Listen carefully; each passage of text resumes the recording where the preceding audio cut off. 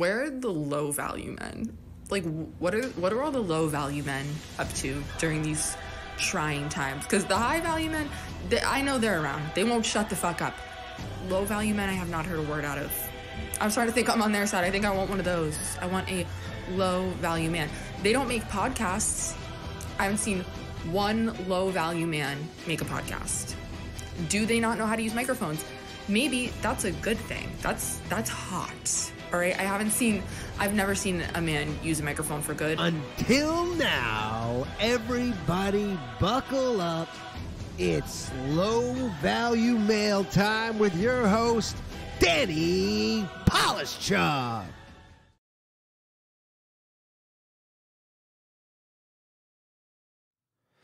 What's happening, everybody? Welcome back. Welcome back to episode 101 of Low Value Mail, the greatest call-in show that has ever existed in the history of the internet and maybe the world. It's possible that it might be the whole world.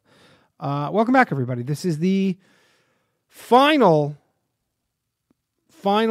Tuesday episode of Low Value Mail. That's it. After this week, we're going to Mondays. Starting next week, we will be Mondays at 9 p.m., so you'll need something else to do with your Tuesday nights. Lucky for you, the Bathhouse is now going to be on Tuesday nights. So at 9 p.m., not 10:30. So the Bathhouse is going to be on 9 p.m. This show's moving to Mondays at 9 p.m. I do not want to hear from you being like, I'm confused. When are the shows? Sometimes people get confused. It does happen. So anyways, please, before we start, like and subscribe. Do all those things for me. It would be much appreciated. Leave a review. Just all that stuff. Also, we have an after show tonight. Our after show, we will be getting into it tonight. It's called the after show because it's after the show. So yeah, there's that going on. What else is there? Oh yeah, we'll have a new episode of the Bathhouse, God willing, tomorrow. We've had a tough stretch with the Bathhouse. We've had to cancel 3 of the last 4 shows. Last week, Dave Chappelle was at the stand, and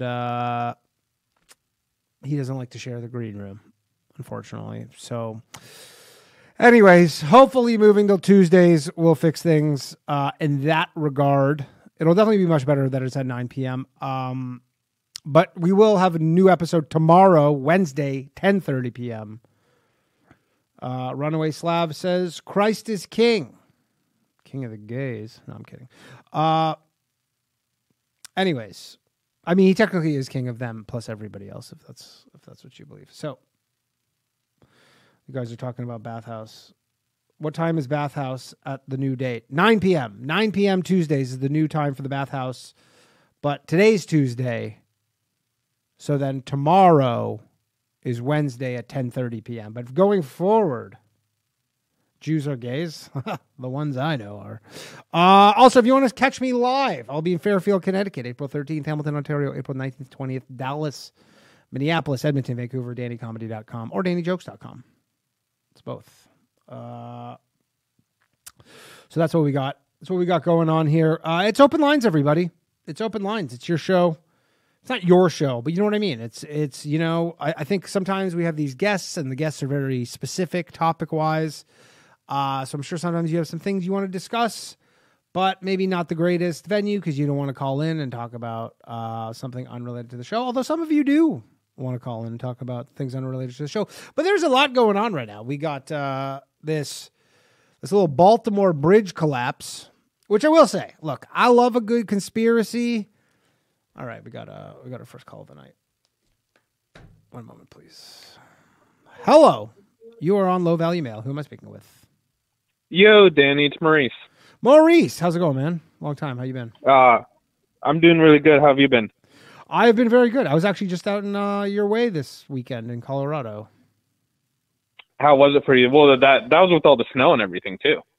Oh, I didn't see any snow. I was in Colorado Springs. I was moderating the Libertarian Party's state convention, like presidential debate. So I guess like how did that go?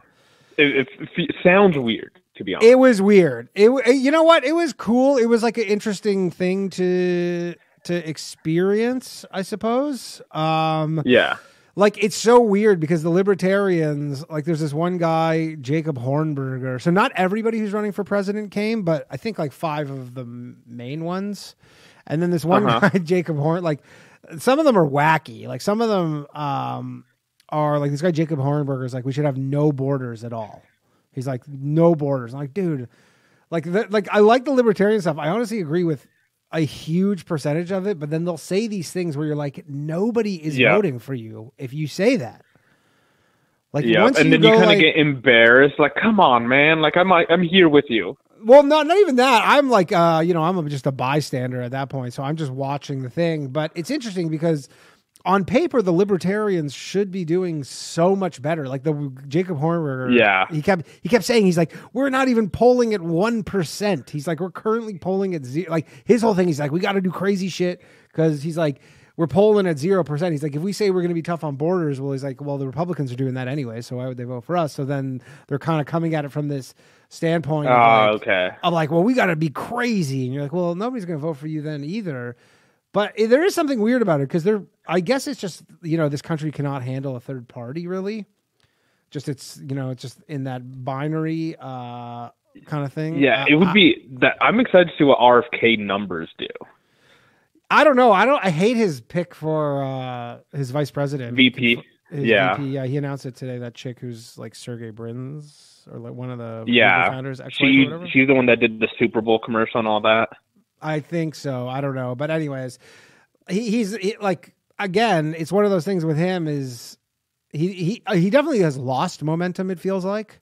And so I don't think he'll play a part. I think he'll actually, if I had to guess now, he'll actually on election day do really poorly, like single digits. Because he was polling at like 20% for a minute, but yeah, he was up there for a while. Yeah, but I think now when it comes to election day, people are going to be like, "What is the point of voting for him?" Because there is that, and that's what the Libertarians get fucked on. Is people go to vote for them and they're just like, "What is the point of voting for you guys? You guys are going to lose." And all they talk about is how they're like, I mean, so the thing is, some of them. There's this one guy, Chase Oliver, who probably the best candidate, and he ran for Senate in Georgia. And like did okay, and like anyways, he did. He didn't win, but he forced like a runoff, so that was something. I guess that was a win for the Libertarians. But he doesn't concede that he can't win, whereas like many of the candidates are like, we have no chance of winning. Like he's just. Does Canada have are they multi-party or is it kind of like America? Canada is multi-party. Canada has two main. Well, Canada has 3 main parties actually. Canada's weird actually. There's the Liberals, the Conservatives, which are like Democrats, Republicans. Then there's the NDP, National Democratic Party, which is like the far left. Then there's the Bloc Québécois, which they represent Quebec because Quebec fancies themselves like requiring a totally different set of issues, I guess. And so they have a totally different party, Bloc Québécois. I don't think Bloc Québécois has ever won because like they run it in Quebec, but outside of Quebec, they're just not... Like people in, British Columbia aren't voting for the Quebec government to be the prime minister. But so there's basically 3 parties. But like if you go to a vote, there's like, probably 8 parties or something. There's the Green Party. There's like the Marijuana Party. I don't know if that exists anymore. Damn. I feel like it would require way too much effort for America. How many parties are on a ballot when you go vote in America? How many parties are on that ballot? Because obviously the Libertarians are on, so it's more than 2.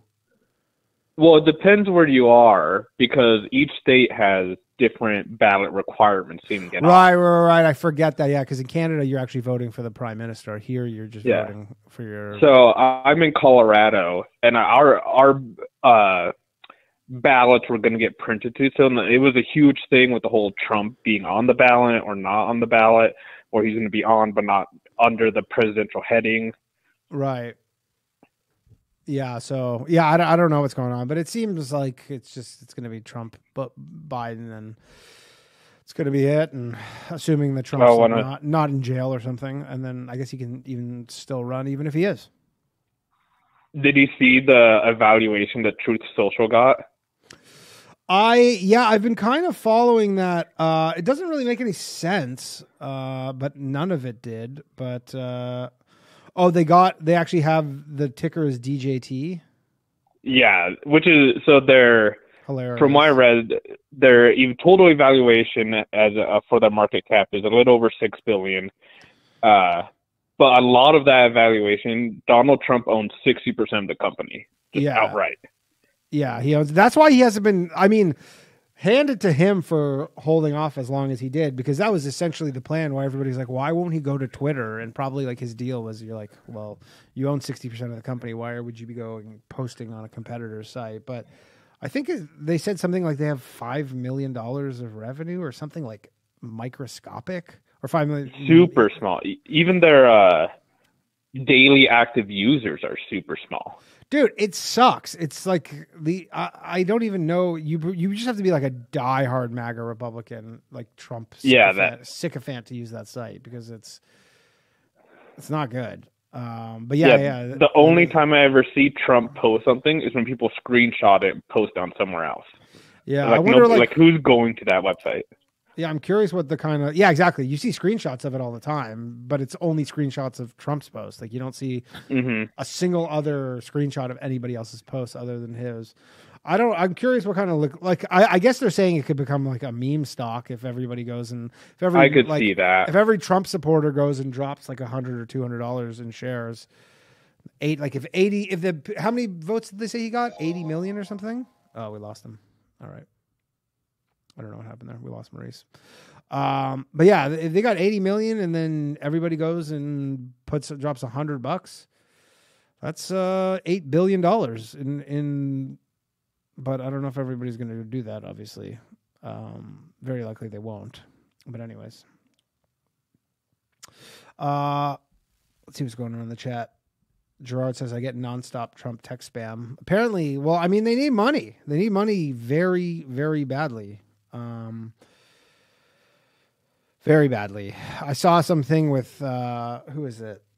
Giuliani was talking about it today. Someone overheard him at Mar-a-Lago saying how his life is like a living nightmare and he's about to go bankrupt, and everybody who is involved with him is getting fucking destroyed. And I mean, they're throwing the kitchen sink at him. That is for sure. That is there's no question. They are absolutely coming after him, and they're coming after him hard. You know, apparently his current case, I guess the Stormy Daniels hush money case, starts April 15th, and he's got to be in court like every day for that. That's not the kind of thing where he can just send someone, a lawyer. Like that one, he actually has to be in court every day. So I wonder, I guess he doesn't, I don't know if this does the campaigning for him. Like, does this just cover his campaigning? He goes, I don't really need to campaign because I'm just going to get covered in the national news every single day. I don't know. By the way, if you want a wrench, which the wrench is usable in the after show to post links and stuff, you can sign up at patreon.com/lowvaluemail to support the show, or just join the channel. There's a join button somewhere around. And you can join it. And the phone lines are open. 1-888-949-2969. I almost forgot it for a second. But yeah, a lot going on. There's all this Trump business. We got that crazy shooting in Moscow. It is interesting being on Twitter, seeing all this stuff happening, and then just because I follow a lot of people who are conspiracy minded. And here's the thing. This is what I was saying before Maurice called, but I like a good conspiracy, obviously. I like a good conspiracy, but not everything's a conspiracy. They're not all, surely they can't be conspiracy. By the way, shout out to everybody watching over on Rumble. Yeah, like everything can't be a conspiracy. Also, like the stream, please. Red Bar is watching. Red Bar, I don't care about Red Bar. Nobody cares about Red Bar. What is Red Bar going to do? Really? I would love Red Bar to call in. Mike, if you're watching. If Red Bar is in fact watching, Mike, call in.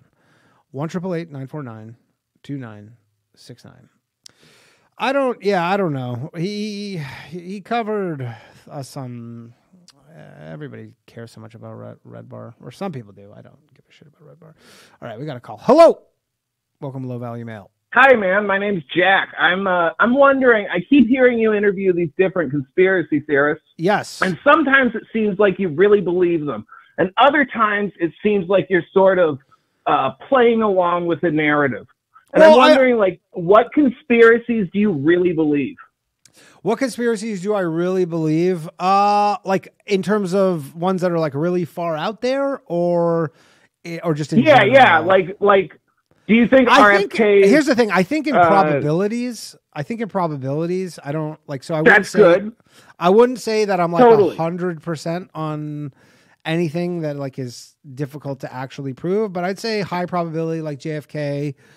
Low probability or medium probability that the moon landing was a hoax, which I would have been 2 years ago. I would have been 0 on that. So I've come around to that. I'm 0% flat Earth.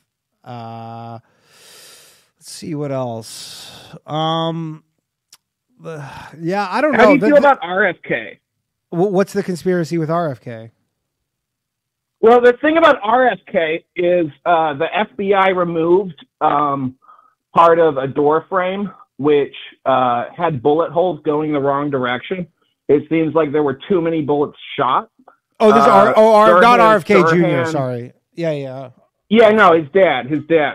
Yeah. And so the problem with that one for me is that in order to believe that Sirhan Sirhan was not the one who shot RFK, I sort of have to believe that MK Ultra is capable of mind controlling people to act out a script where they shoot in a certain direction, right? And that's that's a big leap for me, but it still seems like it's the case, which is crazy. Are those I was wondering if you had an opinion about that one. Well, I would say, are those the only options? You know what I mean? Was it only an MK Ultra? The CIA killing him and his brother JFK seems pretty plausible. The stuff that they can kind of get away with. Yeah, totally. But the RFK thing, we have Sirhan Sirhan not remembering what's going on, and you kind of have to explain that somehow. The other ways I can think of explaining it are that he is trying to act like he didn't have knowledge of the plot, but he was actually involved in the plot anyway. But if you're positing a whole second shooter, it's hard for me to figure out how to explain this without some sort of weird MK Ultra stuff.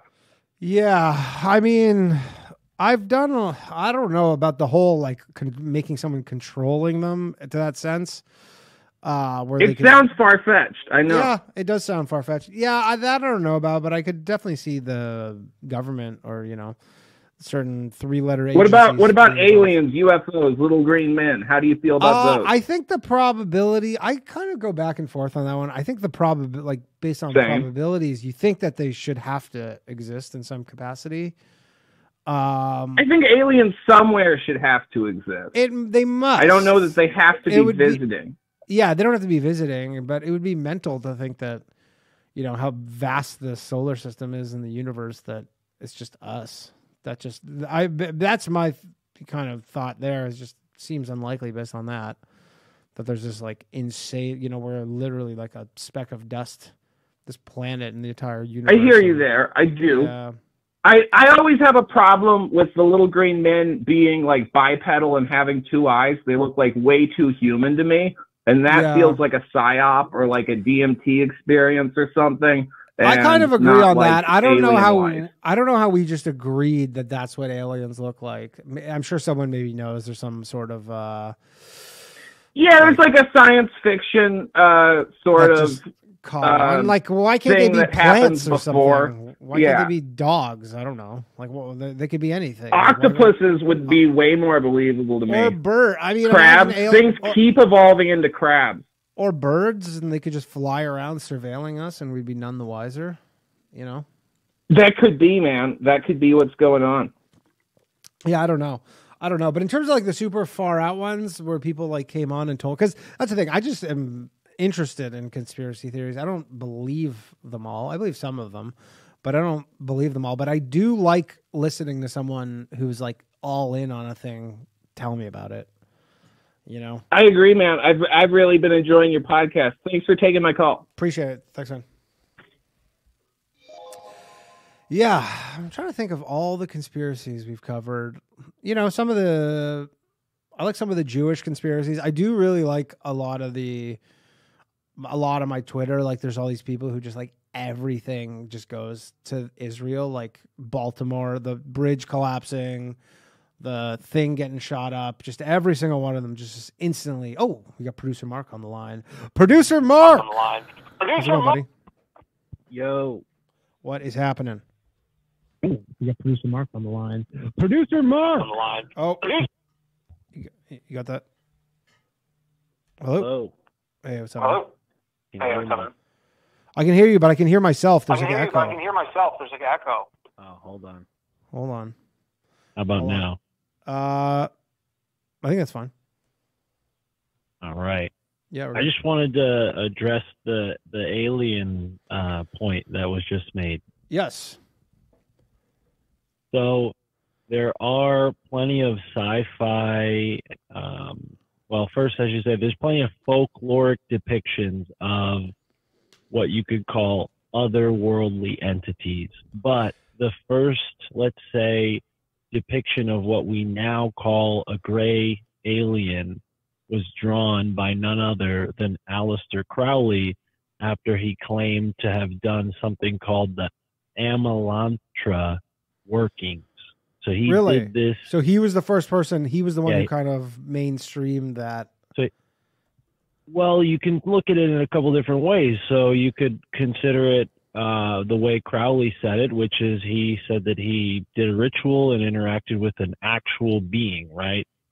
Then maybe you can be a little bit more suspicious of Crowley, considering he was a secret agent working with the British military. And you might say, oh, well, they took this intelligent officer who was kind of colorful, had a weird sort of, polymathematic approach to the occult, and they used that idea in this sort of weaponized folklore way to throw all of the attention away from the military's deep black budget projects by saying, oh, it must be Martians, it must be Jupiterians, it must be Venusians. And then they, tell us what the planets are and after World War II. And they're like, oh, wow, no. They come from Zeta Reticula. They come from beyond the Kuiper Belt or whatever, right? So yeah. There's multiple ways you could look at it, and then there's a third way you could look at it, which is these are demons, and that's why an occultist like Crowley summoned them, and now they are, working with certain groups of people, maybe aligned with the U.S. military to do who knows what. I mean, you hear certain alien encounter stories, and it sounds like genetic testing. You hear others, and it sounds like possession. Some just sound like bullshit, and I think there's a reason for those stories too, is to muddy the waters so much that I mean I was just going to say that I do wonder about the degree to which, because sometimes people probably just want a little bit of fame, and maybe that's why they'll make up a story, because obviously they're not all true. There is some weird thing, I don't know if there's any truth to this, but I believe it is, where like a majority of all the UFO sightings in the world are in America, or like North America. Yeah, there's a ton in South America. I think the most get reported in, let's say, America, because there are actual organizations here. But there's organizations all over the world that research UFOs. So I wouldn't say that. Well, I just meant the actual sighting on the 33rd parallel. Gosh, what's the significance of that? Well, the 33rd parallel north, which is 33 degrees above the equator, goes through the majority of the southern half of the United States, and it goes through the majority of the landmass on the planet. It's like a band between the 33rd and like the 45th parallel. That's where the majority of the landmass of the planet is. Okay. So there's a certain thought that that would be why they use that particular band. They travel along that line, but other researchers think it's because of the nuclear weapons that have exploded on the 33rd parallel and all sorts of other reasons. I mean, 33 is a charged number, right? But yeah. There's a guy that I want to get you in touch with who might explain this better than I can. Cool. Hook him up. Yeah, no, I think the whole alien topic is fascinating, but the more I learn about it, the more suspicious I am that it's actual extraterrestrials. I'm starting to think it's more of occultists who cooked up some kind of scheme to get everybody really comfortable with demons and some. But so you think that there's no planet somewhere in the universe that has intelligent life? No, and that's the thing is you can think in those terms without necessarily not believing in space. You know, I don't have that point of view from a flat Earth perspective. I do respect people from that perspective, but no, honestly, we can get someone on the show to talk about that too, because I subscribe to the Tycho Brahe model, and Copernicus actually murdered Tycho Brahe and deleted a lot of his work.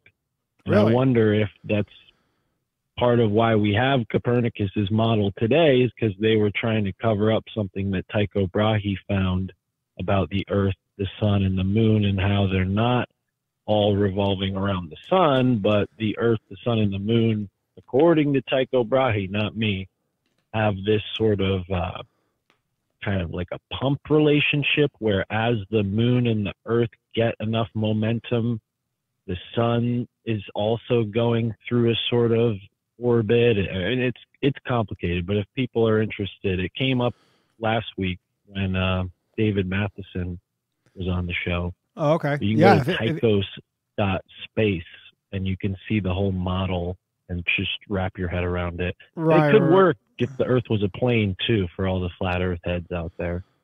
Tychos.space.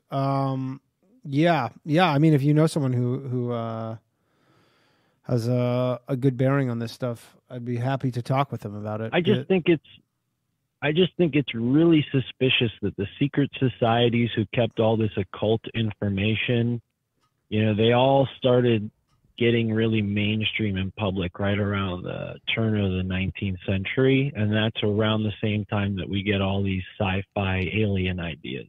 So I don't come from this perspective of like, you know, maybe like more of the Bible thumpers, who I respect them as well, but they say, oh, it's all demons. And it's easy to dismiss those people because, you know, most people are so, they've been given such a double standard about Christianity that they're just like, oh, yeah, whatever, Christians, get over yourselves. But I think they have a point when they say that these aliens are demons. I really do. I don't say that from a Christian perspective, but I am sympathetic towards it. Interesting. Yeah, I don't know. What would be the most out there conspiracy that you fully believe in? Well, that's the thing. I believe in revisionism. So I wouldn't identify as a conspiracy theorist. I like the term. I appreciate it, but it was created by the CIA. I respect Sam Tripoli for taking it back, so to speak, and kind of making it cool again, because for a while he got a lot of shit for that. But I think of things in terms of revisionism. So, you know, if we were to learn today that a diary came out that George Washington was indeed a Satan worshiping, you know what, then that would change the way we see him, right? I mean, we wouldn't ignore that. We would have to reconcile that. And I think that's really what most conspiracy theorists are. They're revisionists. They just haven't been given that term from school because education, you know, it's been eroded. Yeah. We don't understand that history is a sort of ongoing study that you know, changes as new information reveals itself. So I guess to answer your better question, which is what's the wildest thing I believe in, I do think, and this is hot off the heels of listening to a guy named Analog. So anytime I listen to somebody new who's got a ton of new information, I usually try those ideas on for a little bit. Maybe in a few months I'll feel differently, but what Analog said, which I think is really, really compelling and has changed my ideas about a few things, he says that he thinks the pyramids were actually bunkers designed to keep people safe from the flood, and that the ark that Noah describes is not a boat, but it's actually the pyramids. And underneath the pyramids, there's 3 layers of cities. And underneath most of these ancient cities, there are 3 layers of cities. And some of the oldest, world myths have stories of, great beings coming from underground and saving people from a cataclysm. So I'm starting to wonder, maybe we've been told all these lies about the pyramids because they use the pyramid to survive the resets. And when the Earth goes through a major reset, whether it's from an asteroid or a change in the global climate or whatever, cataclysm might befall us, the elites who are already building bunkers in our modern time, they built bunkers in the past and they just game the reset. They prepare so that when most of the people die and forget about who the elites were, they can come along and say, oh, yeah, look, we're the light bringers and worship us. We'll bring civilization back. And they can't, they can't because they're not gods, but they try to play like they are. Right. Interesting. Yeah, I've never heard that one before. I mean, I've heard obviously the flood stuff, but I didn't know about it. Have they ever found anything that confirms that other places, not Egypt, these like multi-layered bunkers? Well, Mesopotamia too, yeah. Yeah, I think it's Teotihuacan in Mexico has multiple layers underneath it as well. And there are entire pyramids that are still underground. Like they've become overgrown. Some people think that the mounds in the Mississippi Valley area, the Ohio River Valley area, in the Midwest. Yeah, the Ohio ones. Yeah. Some people believe that some of those are pyramids underneath. They've just been covered over with earth. So, man, I wish they could. Could be many more pyramids than we realize. I wish they could just go excavate that shit.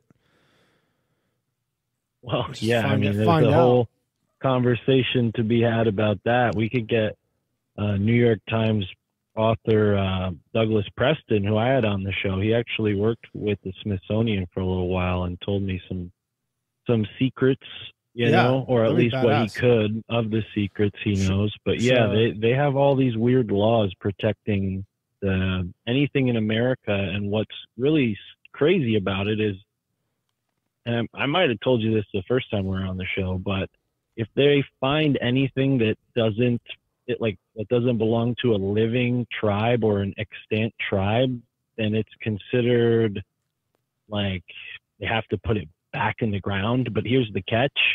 They don't have to put it back in the ground where they dug it up. They just go and throw it in the ocean or go and throw it in a landfill. So what that means is that anytime they find anything that doesn't corroborate with the official narrative of, what Native Americans were supposed to live here before Columbus, it's called the Native American Repatriation Act. And on the face of it, it's supposed to be a good thing. It's supposed to get all the museum, all the grave robbed goods that are in museums back into the hands of the tribes.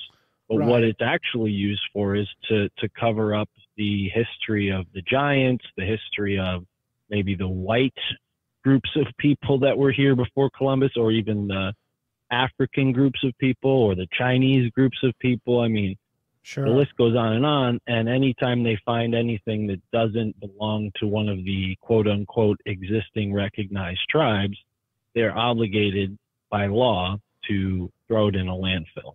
So, I mean, what does that tell you about the state of our history, right? It's actively being covered up. Huh. Interesting. Yeah. Well, if you can get that guy on, let's try and hook it up. Oh yeah, I got a long list of ideas, and anybody listening, the email's right there. low value mail questions at gmail.com. Send us some suggestions. Yep. Yeah. And people, the best way to do that, or you can always hit me up you can always just DM me, Twitter, Instagram, Patreon, whatever. But I'm pretty easily available. And, some of our guests have come from just people recommending them. So I know. Yeah. All right. Cool, dude. I'm going to take another call. We'll talk to you soon. I know. Wait. Mark, everybody. Mark, the producer. What's going on here? Hello? Oh, there we go. And, hello. Hey, Danny. What is happening? Conspiracy extremist here. Yes, sir. Dude, I got a couple guys I've noticed on Twitter will kind of like eagerly awaiting your response. We knew it was inevitable to the Rabbi Shmuley thing. You know what? It's funny because I was making it today, and then I saw the message. I was just trying to figure out what to do with it, like what I was going to make. But yeah, I saw people kept messaging me being like, "When is the Rabbi Shmuley video coming?" I think I made a joke to somebody the other day. I was like, I think Danny is single-handedly preventing like Twitter to becoming Nazis. Like, I don't know about that, but just because not my Twitter. Oh, he's insane. Oh, really? Yeah. Well, yeah, he's fucking nuts, Rabbi Shmuley. Oh my gosh, it's like, dude, do you have like no self-reflection? He just loves attention, and that's the only thing I can kind of is just loves nonstop attention, and he's just like, there's no bad attention. Like if everybody's shitting on him, he's like, that's a win because at least they're talking about me. Like the stream, everybody. Mindset. Yeah. What's up? That's crazy. No, I just wanted to, I gotta let you know, man. I love those sketches when you do them. When you and Ryan come out with those are always bangers. So. Oh, thanks, man. Really appreciate it. So yeah, we're wondering, were you doing shows this weekend? No, I was at the Libertarian presidential debates in Colorado. Oh, you went to that? Yeah, I went to that. I'm sorry. It's all good. It was an interesting scene. It was interesting. I had a good time, to be honest. To actually hear, like, libertarians are so reasonable until like a couple things, and then you're like, fuck, nobody's gonna vote for you if you keep saying this. Like this one guy who I think they're saying is like almost some people were saying he's like maybe the favorite, although I think it's this guy Chase Oliver, but this guy Michael Rechtenwald. And then his whole thing, I don't know if you know him, but he's Dave Smith is promoting him. Yeah, and his whole thing is he wants private borders. He's like so his immigration policy is that I guess whoever owns the land, I guess there should be just no such thing as borders anywhere, and just you should have your own private border on your property, I guess. Yeah. I didn't quite understand it, but you're like, man, people don't. The problem is most voters, you're like, they care about a single issue for the most part. They're not like nuanced. So, and the single issues that the libertarians offer that are different than other parties are so crazy that nobody's going to vote for them. But I mean, they got 5% in 2016, but I think a lot of people said that was because they were just protest Hillary votes. and Trump. The when it comes to borders, libertarians are just retarded about it. Like Josh Smith, did you hear him talk? He's like the only reasonable one. No, what did he say? He basically has a reasonable take. We need a border. We need to shut the border down. Borders exist. Yeah, and that's I guess the problem is they get so into the theoretical stuff and like the principles of, you know, libertarianism, where they go, well, technically based on blah, blah, blah, blah, they'll like say, well, we shouldn't have borders. And you're like, that's just, at the end of the day, if you're trying to run for president, you should somewhat being like, we're trying to win here. I guess. Yeah, and that's what Josh says. Josh Smith says, like, hey, I realize, yes, I'm a libertarian, but I'm going to be president for everyone, not just libertarians. Yeah, exactly. And I mean, again, you're going to lose every single person when you're like, yeah, just totally open borders, or if you go private borders and someone's like, not only do I not know what that means, but I don't even want you to explain it. It's just like, no, I'm not voting for you. Exactly. Yes, it's completely unreasonable. But for the most part, like listening to them all talk about their positions and stuff, you're like, most of it's pretty reasonable. I'm like, I could definitely see tons of people voting for the Libertarians. The only problem is there's the issue where until they're big enough, you just feel like you're throwing away your vote. Yeah, I still vote Libertarian. I have the last two election major ones just because. Yeah, it is actually a good thing, like to do it, because hopefully just it slowly grows to a point where eventually, like, you could have a libertarian president. And also with Milei in Argentina, maybe Argentina has a big turnaround, and then, maybe at that point people will vote, will be more inclined because they'll look how good things are going in Argentina. Dude, have you not heard about the crap about Milei? No. Oh, all right. I'm about to piss everyone off that's listening. Okay. Okay. This dude is not what he says he is. This guy. A politician's lying, you say? Go on. No, but seriously, he's a psychopath. He doesn't have any kids. I'm pretty sure he's hooking up with his sister. He's hooking up with his sister? Yep.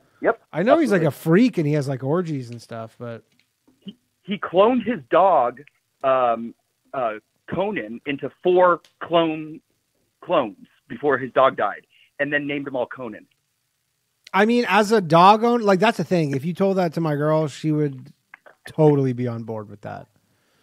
4 clones? It's crazy. Yeah, like if she knew that she could have 4 of our dog when he dies eventually, I think she would take that. But that is wild. But that's not that. I mean, that seems like very impractical. I bet that's expensive to do, but yeah, there's a whole me and my co-host did a deep dive on him like a month or two ago, and it's unsettling.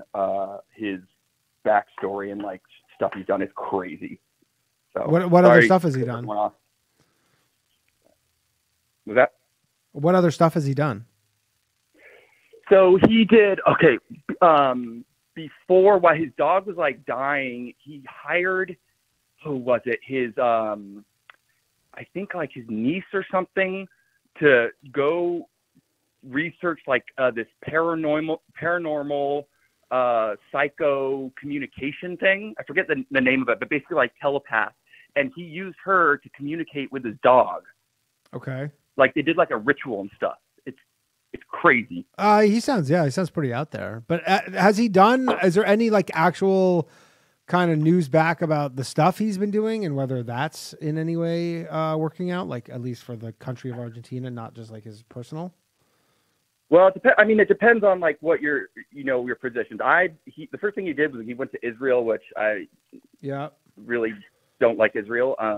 And so that I'm very critical of that. Same with a lot of people, but he wants to bring. He did a speech and quoted from the Talmud about how he wants to reconstruct the third temple and bring on all that prophecy stuff. He's not actually Jewish though, is he? He just wants to convert. He is. He's related to he's related to Benjamin Netanyahu. Oh, so he is actually by blood? Because I saw that job to go the other way, like to make it bigger, to make it smaller. Yeah, not fulfilling any stereotypes. Just yeah. Well, I was going to say to make it bigger to fulfill a stereotype, but that's interesting because I remember that was his first thing he did was he basically flew to Brooklyn to go meet with like the rabbis in Brooklyn or something. That was like his first out of country thing after getting elected. Yeah. So Milei is short for like Milowski, I think. Like his great grandfather was Milowski, and then Benjamin Netanyahu, I believe, great grandfather also has the same name. So I forget the direct relation, but they are related. They are like some cousin down. Crazy. That's I've never heard of that before. Yeah. It's all I can put more to it and send it to you, but I'll send you the video if you care to look through it. But yeah, we did it. Yeah, we're good. Well, send me the video or put it in the chat or whatever. We're watching the after show. Okay, right on, man. Yeah. Okay, later, man. All right, so good. Later. Conspiracy extremist, everybody. Hello. Oh, hey, what's up? It's Frank here. Frank, how's it going, man? Hey, all right. So, this conspiracy stuff is kind of old hat to me and my friend George over here. Okay. We've been watching or listening to Jeff Rance, Alex Jones, Jordan Maxwell, all the documentaries before the whole internet got shut down. We would go to these documentary sites and just see pretty much everything. We talk about 9/11, Loose Change, Zeitgeist, Iraq for Sale, everything. Everyone says Loose Change is bullshit, though. That's all. Even though I had Jason on the show, but it's weird. I guess there's any community, there'll always be some division where people go, "No, mine's the real one." And it's just the amalgamation of like information that you weren't allowed to, Right? Yeah, gotcha. But you can't get all that stuff on BitChute or anything anymore. You know what? I kind of gave up on BitChute for a little bit now. I'm just a Rumble guy, a Rumble and YouTube guy, and I want to just move over to Rumble. Yeah. I'm hoping that I hope that Rumble gives you and Ryan a deal so that you could just go over there. Because I just like Rumble the platform so much better. Yeah, Rumble is. I mean, it's promising. It's just annoying because they don't have. Well, I'm trying to find. Do they have Europa: The Last Battle on here? I don't see it. Or maybe it's in French. Okay, they do have it, but they don't like even Rumble. It's a public company. Like Rumble's not going to be some crazy free speech place. Like they're traded on the New York Stock Exchange. Like, yeah, I just assumed that they didn't give you a deal because Ryan wears crappy band shirts. He hasn't worn a Screeching Weasel shirt once, so tell him to dip into his pocket a little bit and get a Screeching Weasel shirt. I don't know who or what that is. But JFK. Let's go down the list. I made a list real quick. Yes. All right, JFK. Killed by the CIA and the Corsica mob, which is a French mob. I'm sure that they got help from the mafia too. You know that the CIA worked with the Sicilian mafia during World War II, and they still had a network over there. RFK was going to avenge his brother. Also, JFK and RFK were going to nationalize the Fed, and they were going to go back to the silver standard. JFK was killed by a security guard behind him. The bullets entered through the back of his head, and there's this very by the book Asian coroner that was like, yeah, absolutely not. I'm not going to lie for you guys. And it was just so frustrating for the CIA and the FBI because they wanted him to lie, and he just wouldn't lie. Most of the coroners would just lie. They would just especially if you're like, hey, we're gonna make your life fucking miserable. Yeah, and RFK Jr. is so behind in the times. I guess he just found out that his father was killed maybe 10 years ago or something like that. And you know what? I guess that happens sometimes, but it's just like this guy's so behind on everything. Who is this guy? Thomas Noguchi? Is that who it is? Yeah, Thomas Noguchi, exactly. Okay. And Cyril Wecht, another famous coroner. He worked on both the cases, so he looked over the case file. Cyril Wecht is like the number one coroner, or was, I don't know if he's still alive, but number one coroner in the entire country. Aliens. If you want, if you and your viewers check out a story by H.P. Lovecraft called From Beyond, and that's where you're going to find the aliens. The aliens are not really in our realm. They're in the fourth dimension or something like that. So watch Buckaroo Banzai, the movie. It's a goofy movie, but just watch it anyway. Read From Beyond, research rods, and you can see that they're here, but they're just on another plane of existence. Did you say rods? They're not little. Yeah, rods. Like those things that are I've seen videos where people they see them and they're in super slow-mo. they zoom in and out of the our fabric of time. It's there's nothing out there over here. I mean, I don't, maybe in another galaxy, but here there's really nothing. So I mean, maybe we could find some bacteria or something, or maybe fossilized bacteria, but there's nothing here. We talked about 9/11, Building 7, WMDs. A good documentary for that is Iraq for Sale. Eyes Wide Shut. Everything's coming out now with all the sex parties. We learned about Lolita Express 20 years ago. So the Lolita Express was the. I was just gonna say the crazy thing is Kubrick died right after. Didn't he die right the day after, or immediately after the screening of that movie? Yeah. I mean, he was just what's that coroner's name? I can't say his name. Tamaguchi or something like that. He was just like that guy. He was so hyper focused on just not telling the truth, but like he wanted to specifically make a movie about it, and he wouldn't take no for an answer, so they probably killed him. I mean, look, they just killed the Bowen guy. Like the Bowen guy just died. He didn't just kill himself. Like he just.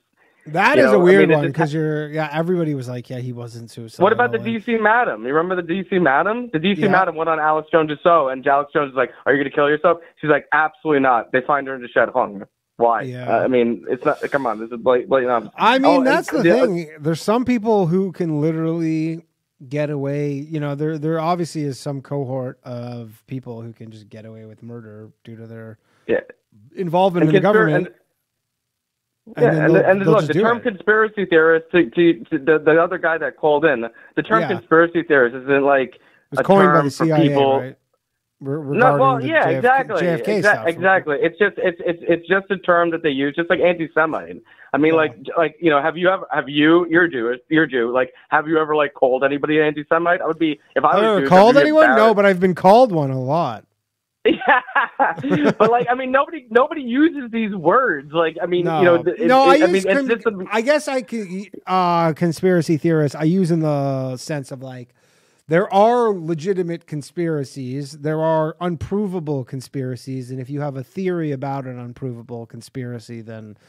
But I don't say it as in a negative light. I guess the problem is some people use it in a negative light. Well, that's what it's used for. It's used for a demonic label. It's used to demonize somebody. You label them, you put them in the corner. He's this, and you know what's funny is that like my friends are like literally not just my friends, like most people I speak to. Literally, I was at a sushi place and the guy's talking about chemtrails across from me. Yeah. I'm like, I'm in the twilight zone here. This is like nuts. But yeah, the libertarian thing, and I'll let you go. Is a good book to read is The Man Who Awoke, and what it is that it goes through the ages and like the future, and like, you know, he puts himself in suspended animation. He just wakes up 500 years later, and like one time he wakes up in the age of license, where like everyone is just floating around, not floating around. They have like these like giant mechs with like a house on it, kind of like Mortal Engines. I don't know if you ever seen that movie? No, I have not. Okay, so like everyone's house is like on like these big like tripod legs, and like pretty much everyone is their like own little nation, and it's like the most biggest absurdity. It was like seasteading. I remember we watched a thing on the after show with the people who like live out on the water and they're trying to. Oh yeah, exactly. Yeah, that's kind of like the equivalent right now. But it's just so funny because like you said, like libertarians are cool until they start saying like, oh yeah, you know, drugs and prostitution and pimps and all this stuff. You know, just make it all legal and everything will be great. I mean, like look at California. I mean, look at Colorado. Look at Seattle, Washington. Like this is like, you know, this is not even. I mean, Colorado actually seemed all right, to be honest. Anecdotally. Oh, Denver, Colorado? I didn't go into Denver, actually. Yeah, go to Denver and then come back and talk to me. All right, but I'll let you go. I'll talk to you later, man. Frank, everybody. All right, we got another call here. Hello, you're on Low Value Mail. Who am I speaking with? Howdy, Danny. This is Chris calling. Chris, how you doing, man? I'm doing well. I'm hanging in there. And you? Very good. Very good. Fantastic. Yeah, you know, one story that continues to keep my interest is just how remarkably effective this President Nayib Bukele guy and El Salvador's been doing. I mean, he's winning big time, especially with the price of Bitcoin. Everybody was like, you ruined the country buying all that Bitcoin. Now he's like up a bunch of money on the Bitcoin. And, no kidding. And all the whatchamacallit, all the MS-13, and he's cleaning up the streets and whatnot. That's just it. I mean, that gang crackdown just seems to be like almost impossibly effective, and who knows just how reliable the crime statistics are, not just in El Salvador, but South America as a whole, I guess. But I mean, the thing is, he eliminated murder, basically. Yeah, that I'd like to know about. But the problem with, like, you know, if people say, oh, that's a great system, you should do that in another country. But the problem is what's really going on is, yes, they're locking up all these people who are probably, you know, bad people, but then they're probably casting like a wide net and they're just getting people who probably shouldn't be in jail. And then eventually you wind up in a solution, or not a situation where it's maybe more akin to the United States, where you're like, fuck, all these people are in jail who probably like shouldn't be in jail. And we put them in jail for the greater safety of the country. But then they go, okay, well, maybe we should trade some safety so that all these people who shouldn't be in jail. And then it's just this like back and forth, you know, like, yeah, it's you essentially, everything's going to be a trade-off. So you can say, hey, we're going to go easier on crime. And then you go, okay, well, then there's going to be more crime. But then they're like, well, but there's less people in jail who shouldn't be. You know, that's true as well. No doubt. I mean, there's got to be some false positives of, you know, 16-year-olds who thought they were hardcore getting MS-13 for baby tats and now looking at life sentences. Yeah, and they're just like locked up in a fucking cage. Yeah, for them to say that they have zero, I mean, El Salvador, it says right here, January 30th, El Salvador says murders fell 70% in 2023 as a crackdown on gangs. Yeah, I mean, they say it went from being like the most dangerous country in the world as far as their murder rate to like one of the safest in South America as a whole now. Which I could see that. It said they went 154 murders down from 500 the year before. I don't know what their population is. If you just look at those photos in prison, I mean, it's I saw them. They're going to have results. Yeah, I saw them. What's their population? 6 million. 500 murders for 6 million doesn't even seem 6 million, huh? That great. Yes. 6 million. Yeah. But 500 murders for 6 million. I don't know if that's how high that is relative to, I guess that's probably fairly high. Yeah, and contrasting with that, I mean, I think I saw a stat somewhere recently that just decade after decade, the murder clearance rate here in the States just continues to fall to where now it's something like 53% nationally or something. Which by clearance, you mean solved or like? Yeah, that from my understanding.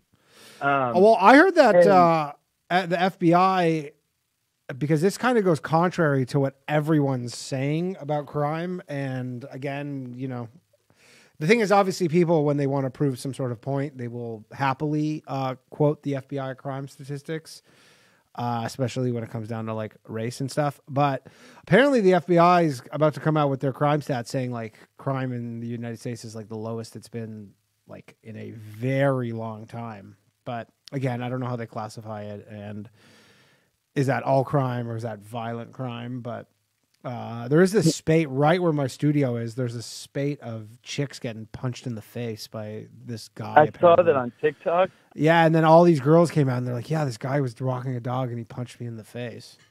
But you got to keep your head on a swivel in this city, you know? No doubt. Yeah, I guess it's just like contrasting what we're seeing in El Salvador with their crackdown.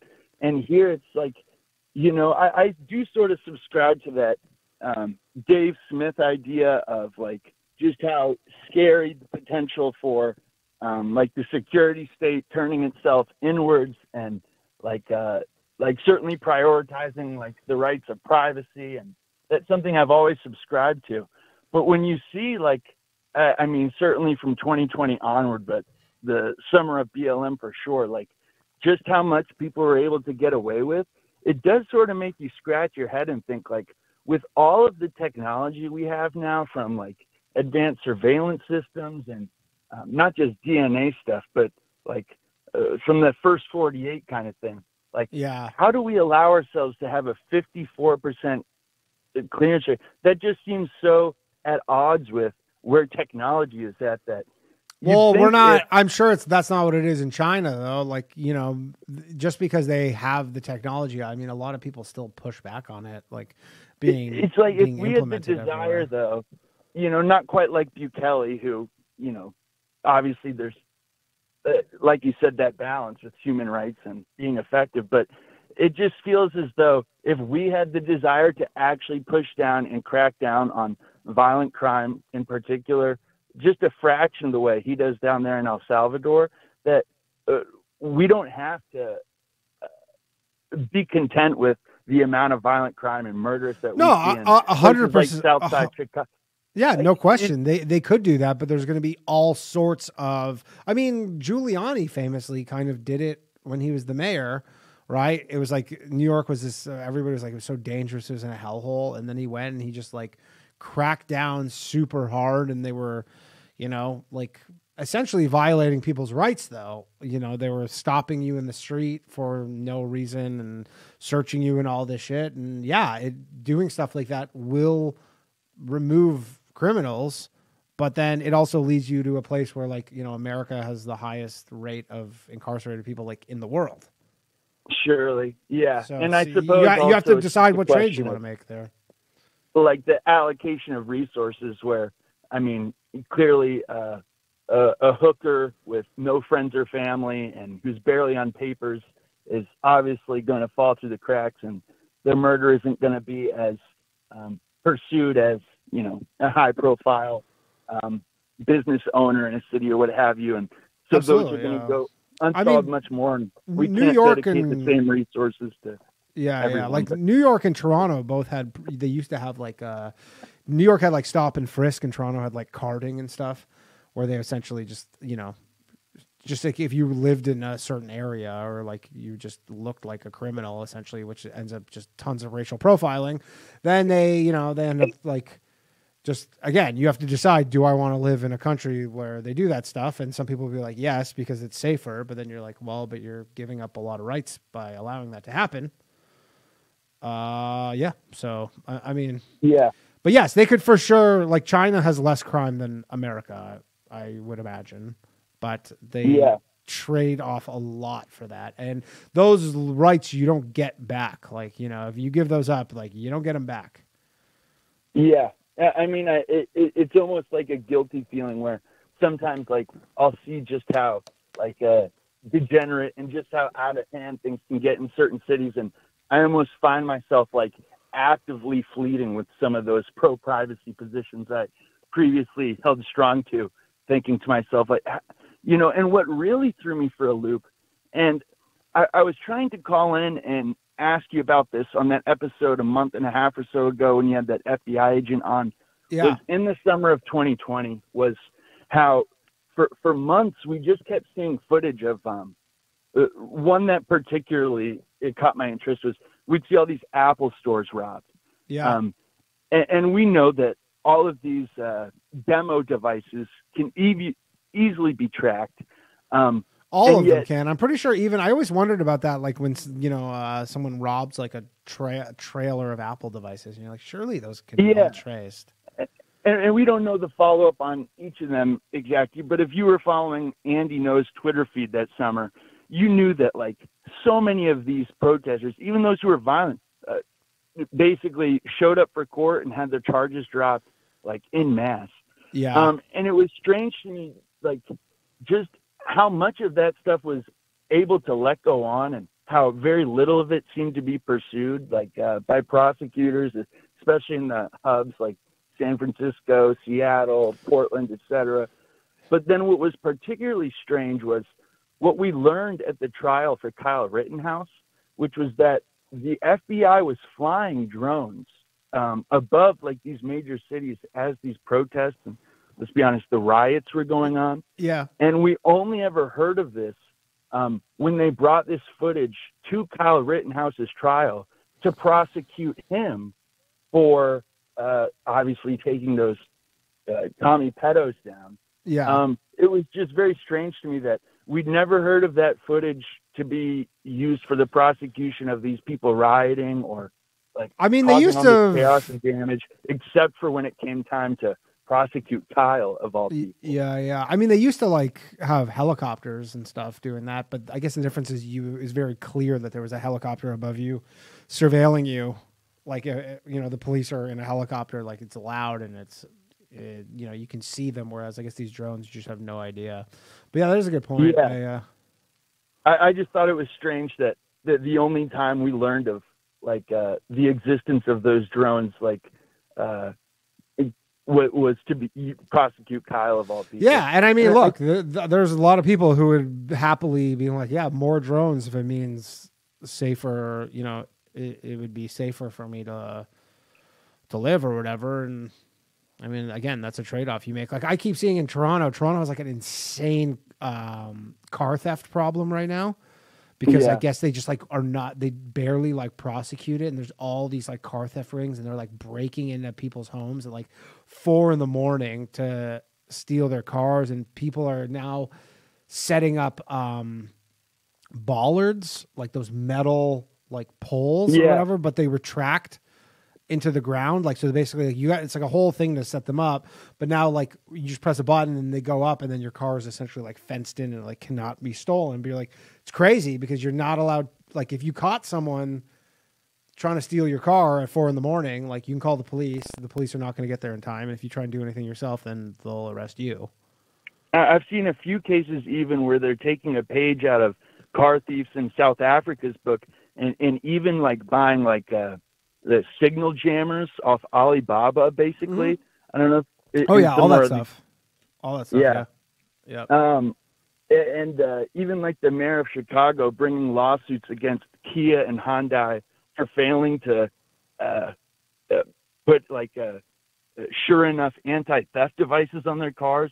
So going after like Kia and Hyundai for failing to basically prepare enough for what someplace like the South Side. But again, of Chicago I don't can like obviously if people knew, like I guarantee shit like that does not happen in Texas and Florida where you think that like the guy inside the house has a gun. People aren't going to steal those cars. Like no way that's happening. They go places where they know like that's just not going to be something that happens.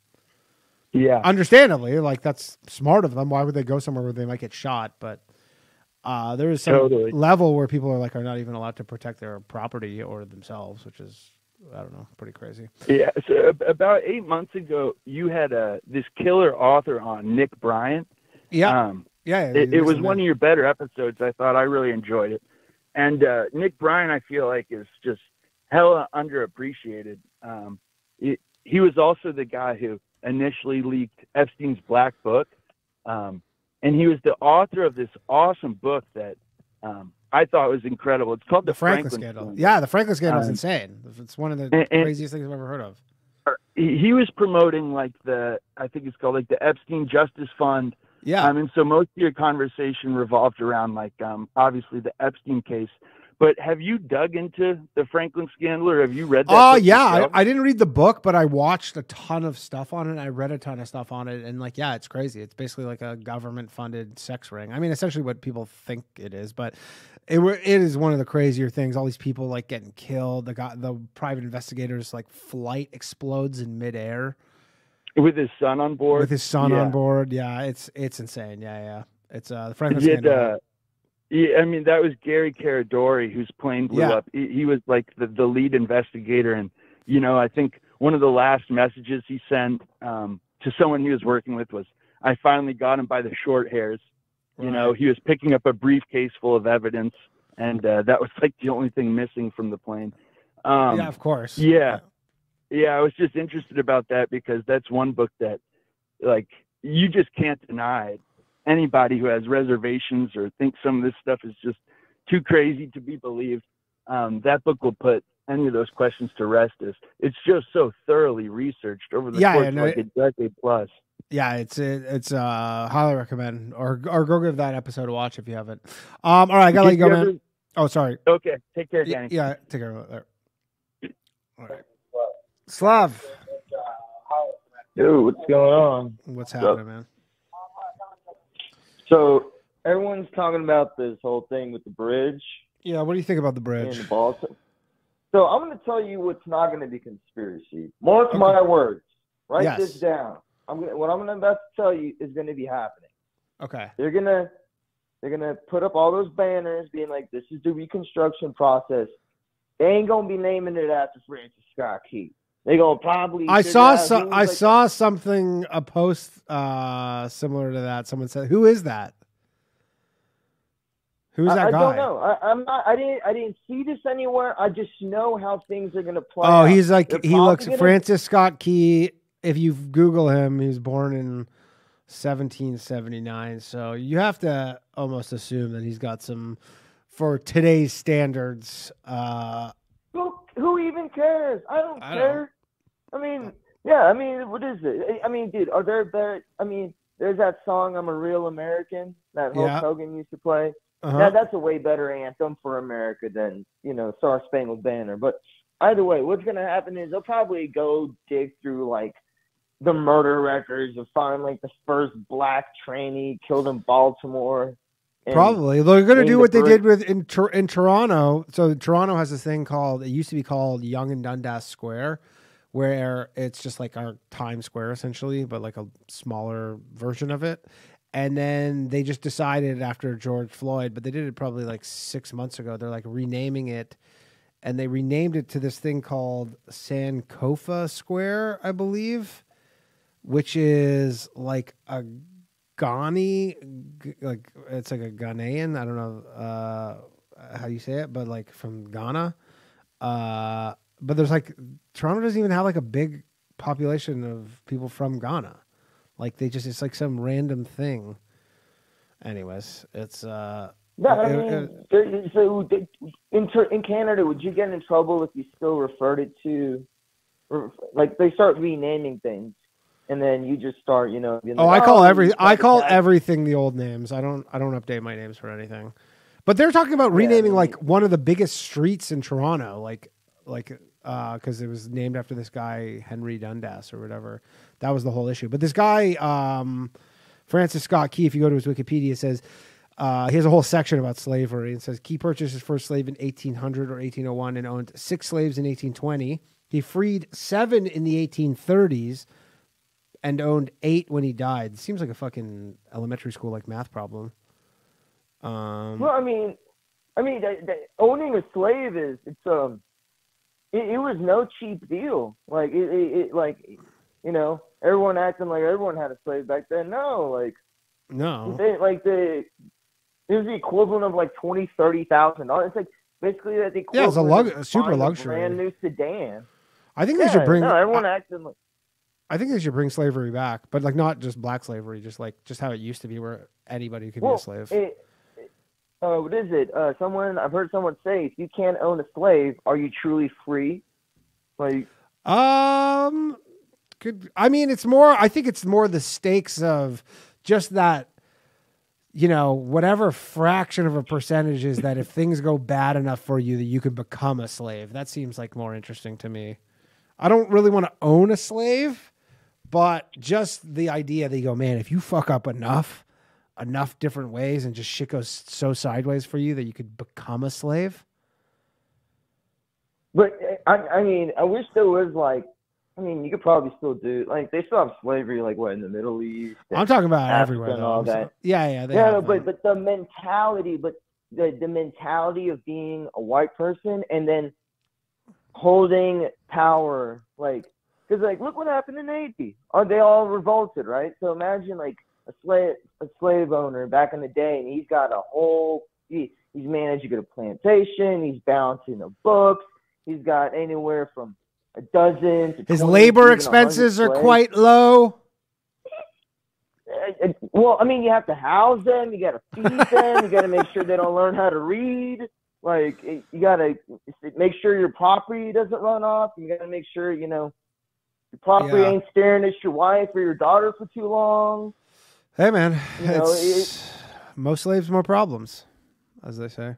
You got to sort of, like, give it, like, it should be studied in, like, modern, business management. I don't know if they teach that in business school. The economics of slavery, I do not believe I don't remember that as a section when I went to school, but.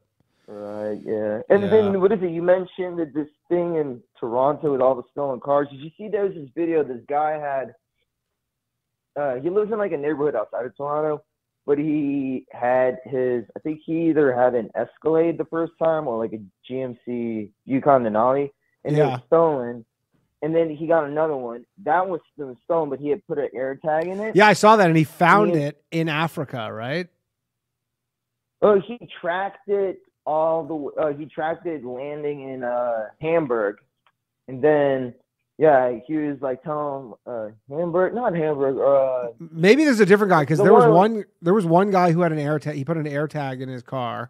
It got stolen, and then the AirTag went dark because an AirTag, the only way it can be activated is it has to come in contact with an iPhone being with nearby, an iPhone that's on Bluetooth, that has Bluetooth on. So I guess at some point it passed by one, and then it was like they found it in like, I think it was like somewhere in Africa or something. But well, so what is it? A decade ago, Vice put out a whole documentary how most of the cars that were being stolen in New Jersey, especially like Trenton and stuff, and Newark. Yeah.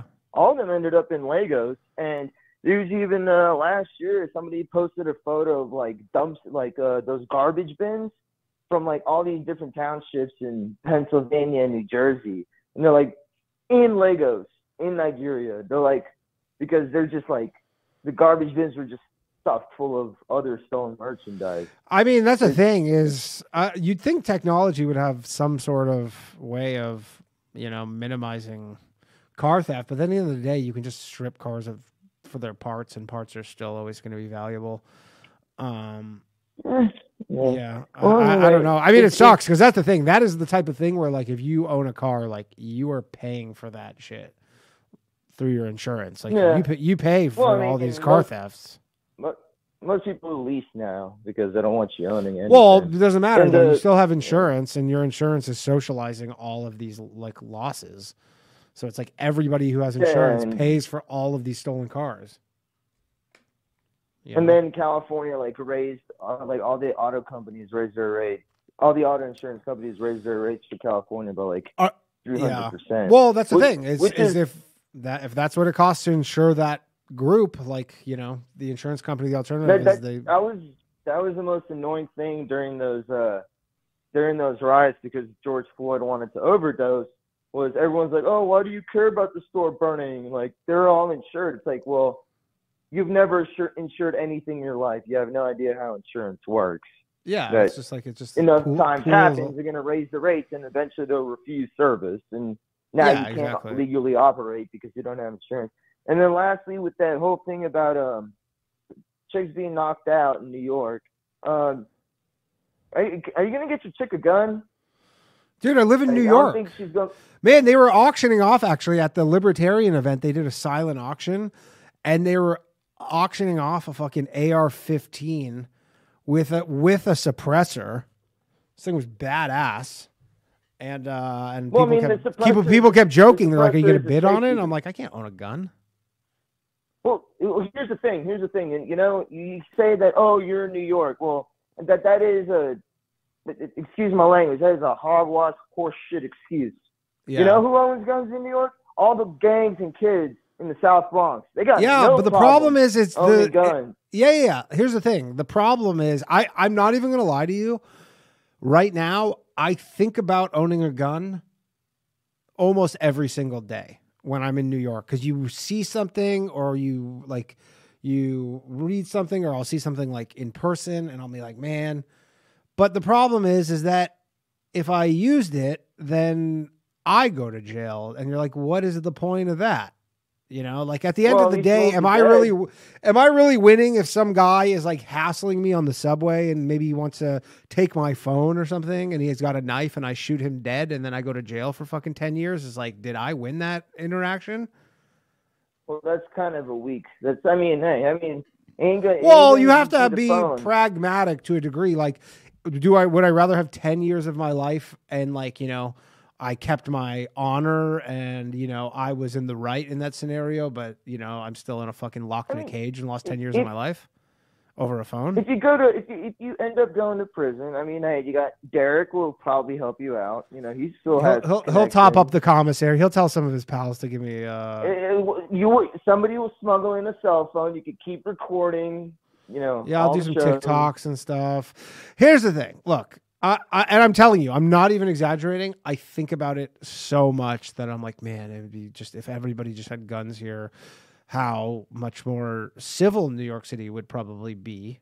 I don't know. I wonder that. Like, I wonder if New York City would be, if everybody had guns, it would just be like insane, or if it'd be like Texas where, other than the fact that you have the odd fucking mass shooting here and there, which there hasn't been one in a while, to be honest. It seems like that's a thing. For 350 million people, you got 1 or 2 mass shootings a year. It doesn't seem that crazy. It's not great.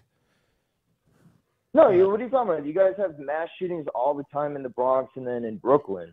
Well, I'm talking about the ones where like the people don't have it coming. Like, look, nobody really gives a shit if like, you know, that's why everybody when the gun stuff and they'll be like, oh, there was 12 mass shootings in Chicago this year, like, or this weekend. You're like, nobody cares.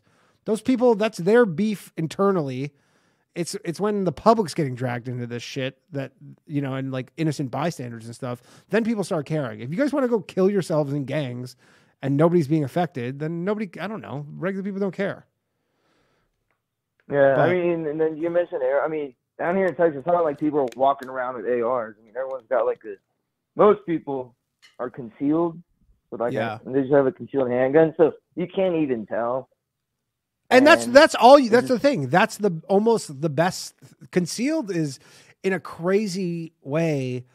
That is actually the best system because it requires actually less guns for people to have. Because now you don't even know who has guns, but you'd be stupid to assume that nobody has guns, and you never know. So just from like you know, almost like strategically, you'd be like, look, this person might have a gun. Everybody might have a gun. Who knows? And then, so you just are a little more civil and you don't do shit like stealing people's cars or doing crazy shit because who knows who has a gun, right? Well, I mean, y'all don't even have capture law up there in New York City. I mean, they don't have anything. They have duty to retreat here. You have to run away. Like if someone fucking came up with me and a knife and I Jackie Chan their ass and took the knife from them and stabbed them, I would go to jail. I mean, look at the fucking Daniel. Look at the Daniel Penny shit.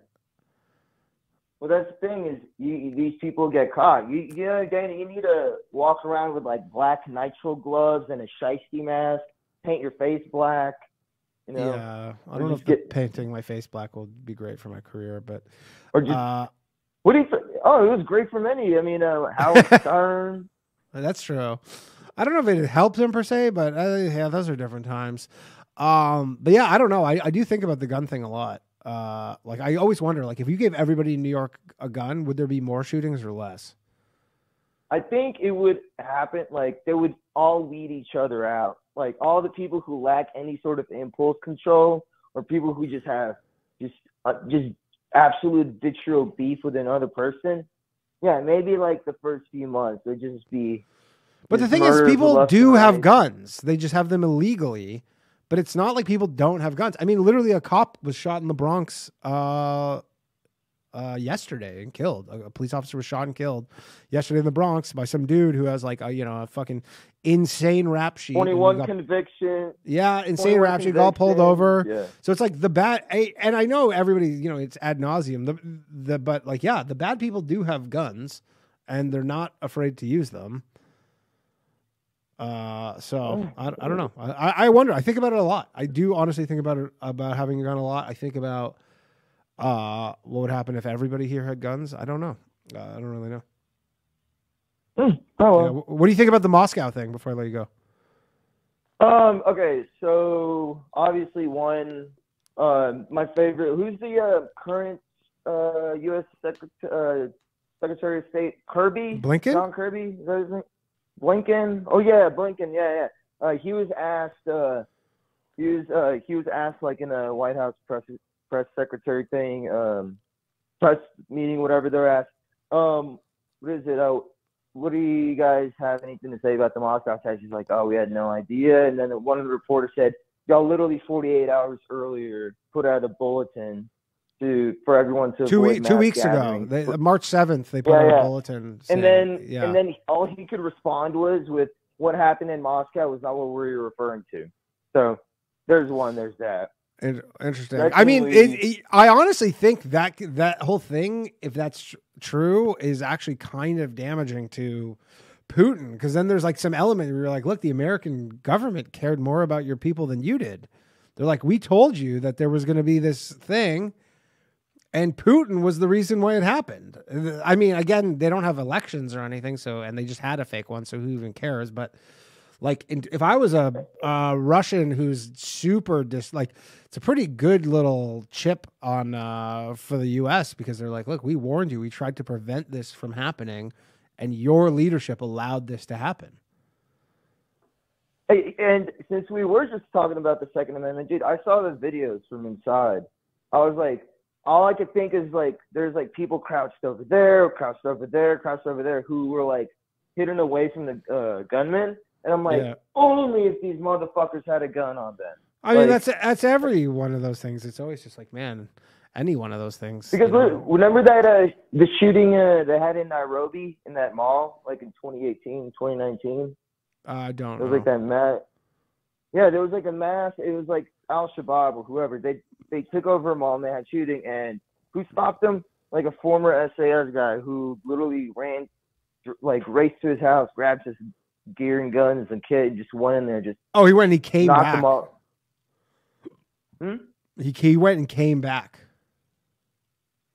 Like he basically went and got his shit and came. Anyways, but a good essentially this is the good guy with a gun stopped the bad guys with a gun. Yeah, but and then everyone says, oh, Putin made a false flag, which is not out of the realm of possibility because the Second Chechen War in 1996 that was started because in 1995 there were a bunch of bombings in Moscow of apartments. Yeah, and I think one of the apartments on the other side of this canal that I lived in got bombed up because I just remember one morning I woke up, it was like a giant, huge black hole on the side. Oh, wow. And I was just being told, but what they found was at most of these sites where they had departments exploded, they found fragments of Russian munitions, but there was like of these new, like just newly made ones, and the only way anyone can get their hands on it is as if it was the government. If it was bought off or given not by the government, because how they run things is commanders are in charge of all of their units, all of their soldiers, and all of their equipment.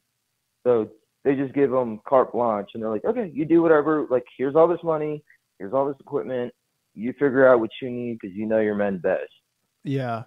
Yeah, I don't know. The false flag thing goes out the window though. The moment America like that, they had that fucking that warning 2 weeks ago. So you're like, it kind of hurts the false flag narrative because America warned about such a thing, and I mean, it seemed like it was ISIS or ISIS-K. I see a very big lack of prayers for Moscow on social media. Well, because they're the enemy.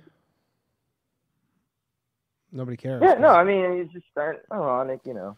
Yeah, I mean, I saw a lot of like politicians, a lot of world leaders all kind of like, you know, condemned and said the right things. But yeah, normal people don't care about. I mean, Moscow has been conditioned like Russia is just the enemy, natural enemy of the United States. People are not going to care about that. All right, I got to let you go, man. All right, go get a gun. All right, let's love everybody. Let's take another call. Hello. Hello. Yo, what's up? You're on Low Value Mail. Who am I speaking with? Hey, I'm Jason. How's it going? Good. How's it going? Okay, so my favorite conspiracy theory is that the population is going to shrink.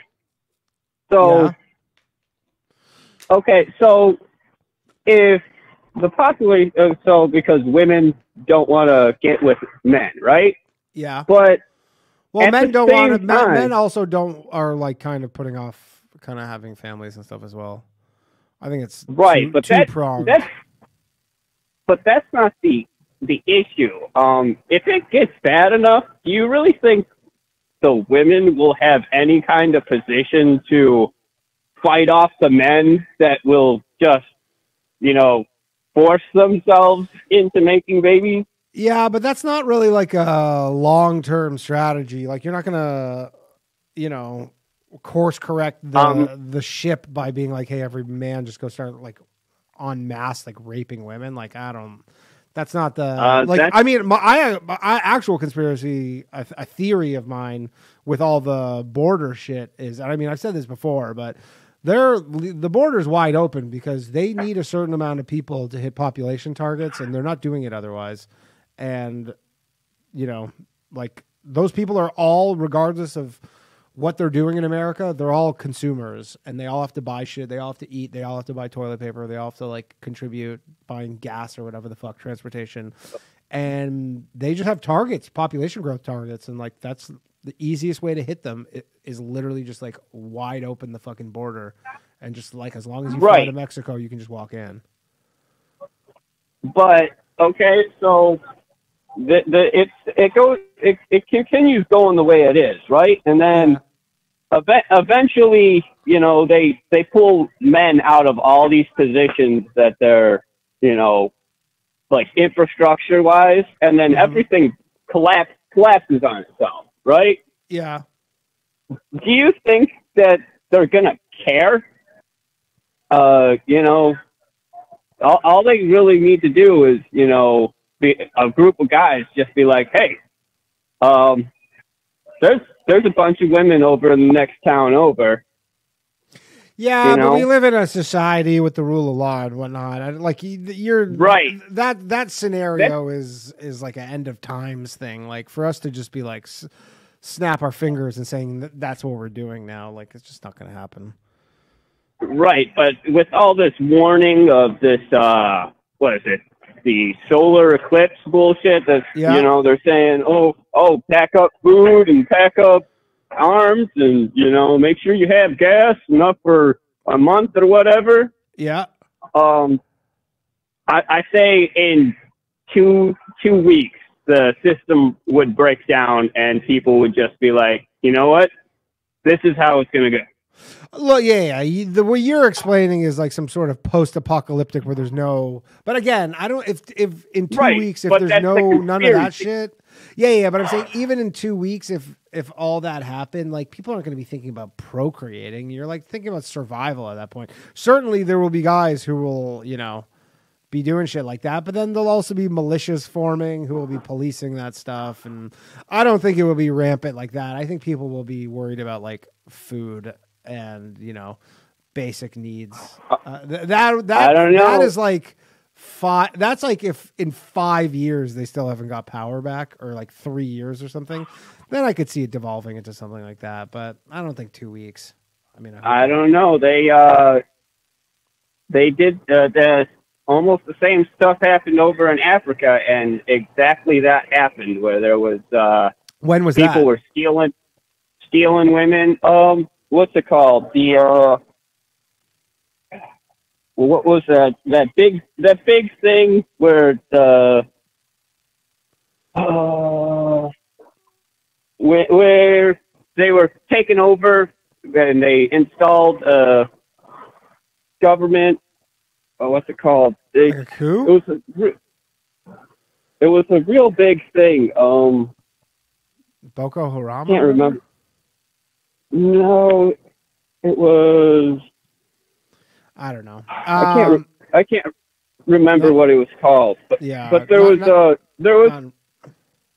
Rwanda. There was an event.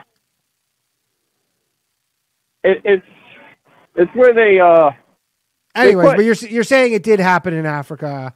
I just don't see that kind of thing happening here. But then also, I can't.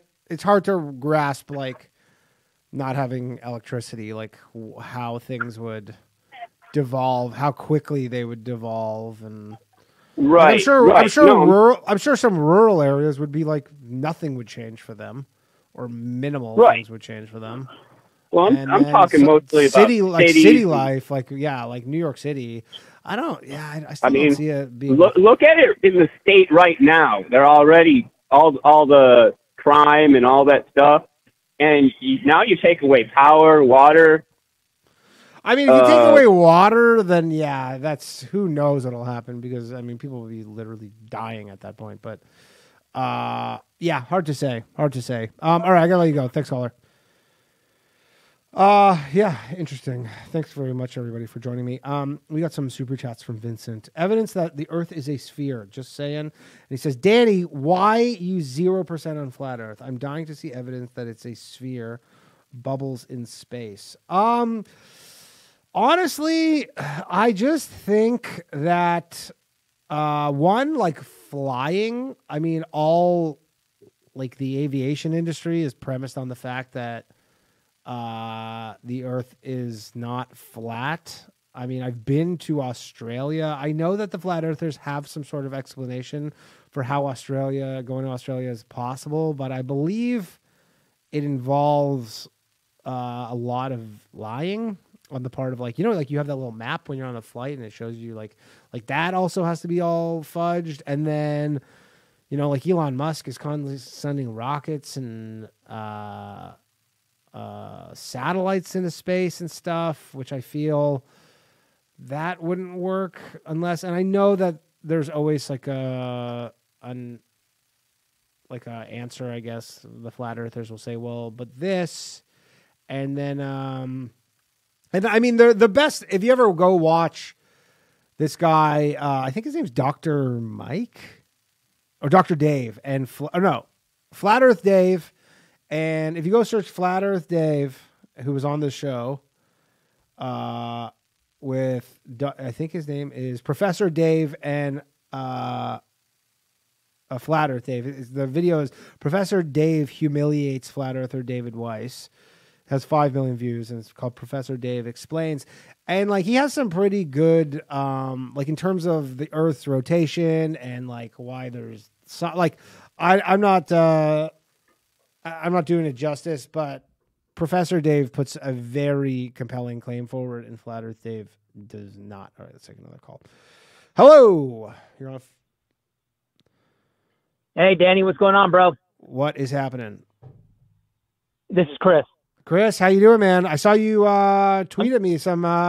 Honestly, I liked the Orioles thing. Actually, I kind of. Are you betting? Well, okay, 100%. And just a little. Tell people because people. Rangers. You had Texas Rangers last year. I had Texas Rangers winning last year. Yeah. Okay, well, I'm just going to go ahead and saying the odds of a person predicting the World Series champion 2 years in a row is fucking slim. So if you get this one, I might be a full-on Gematria believer. Okay, well, I think it's going to be Baltimore versus the Braves, but okay, so I'm you think it's going to be Baltimore about the Braves today? Okay, but because you tied in this Baltimore and the bridge stuff, yeah, and why you're betting on the 100%. Orioles to win the World Series. Okay, let's hear it. Yes, I was already on the Orioles about 2 months ago when I started looking because I knew the season was going to start. I'm like, okay, it's going to be the Orioles and Braves. I like the way the numbers lined up.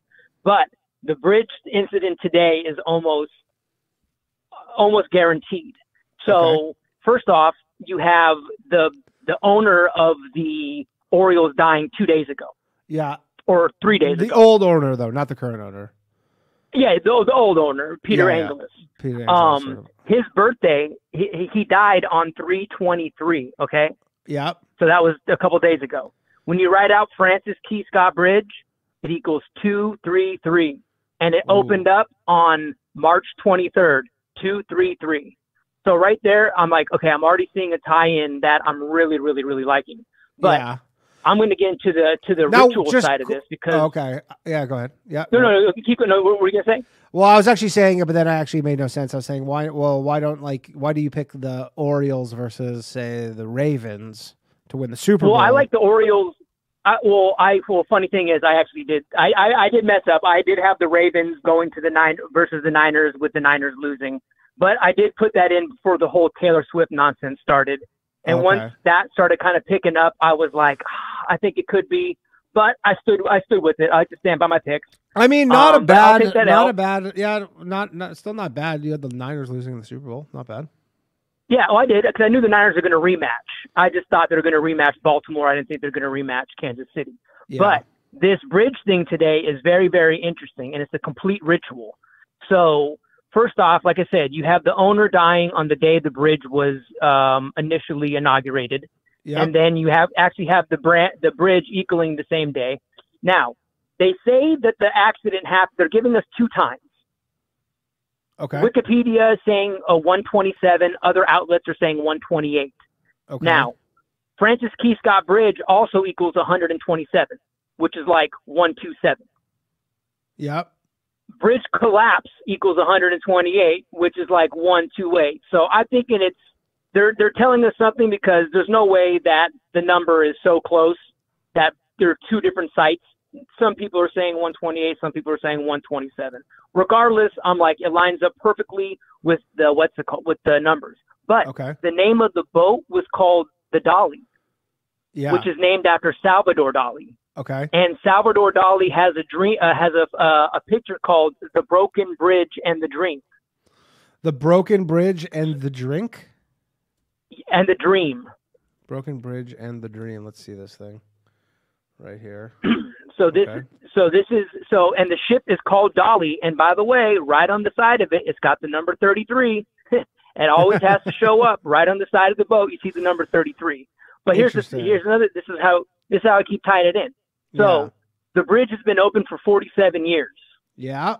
The owner of the Orioles' birthday was 4/7. So he's born on 4/7. The bridge has been open for 47 years. It's hit by Dolly. And from today's date to Salvador Dali's upcoming birthday would be 47 days. Interesting. So they put this boat in there. They put this boat in there clearly as a ritual for this painting, the Broken Bridge and the Dream. Now, Francis Key Scott equals 188, like the Baltimore Orioles equal 188. So you have the Francis Key Scott Bridge, who wrote the national anthem, and then or the Star Spangled Banner, and then you also have. Think about this. Oh, that guy wrote who wrote the Star Spangled Banner. Francis Key Scott. That guy he wrote. He wrote the national. Yeah, he wrote the Star Spangled Banner. Oh, I didn't know that. Yeah, so it's a big name. So they're not going to take his name off it. I mean, I know one of the callers said they're definitely not going to take his name off it, regardless of what the past was. Yeah. But so here's the thing. Now think about narrative. If this bridge, this collapse, this is going to cause huge economic turmoil to Baltimore. Mm-hmm.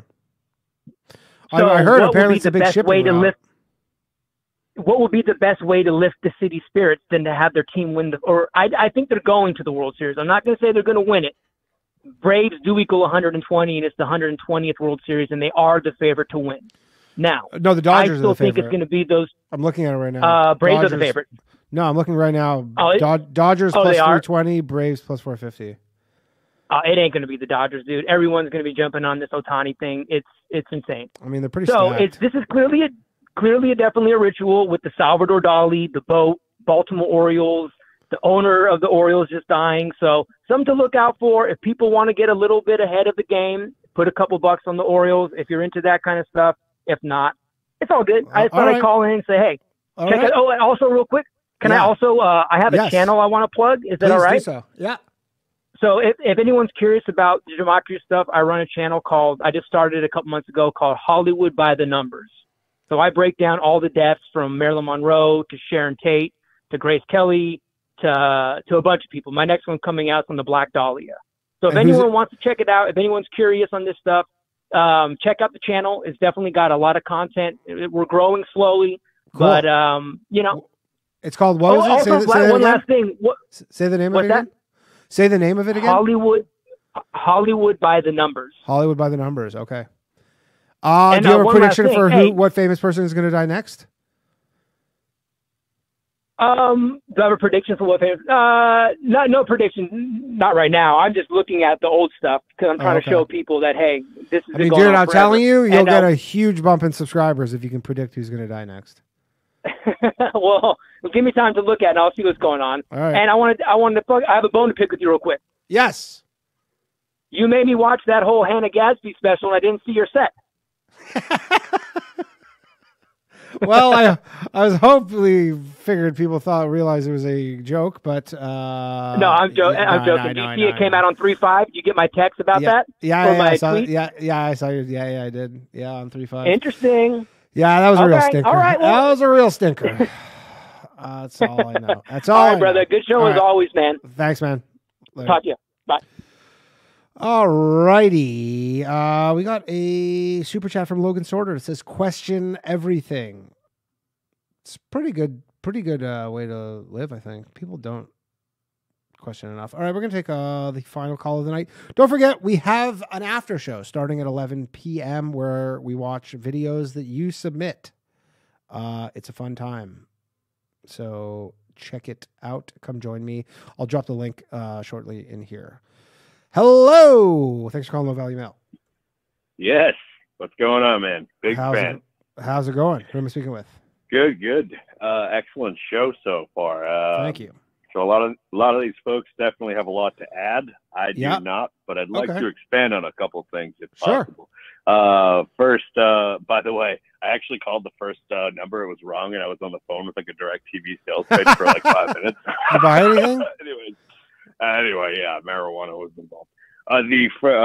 One of the guys that was mentioning like Jordan Maxwell, or I think Loose Change, maybe Iraq for Sale, all good, all great documentaries, films. I'd like to add to the list 9/11 is the new Pearl Harbor.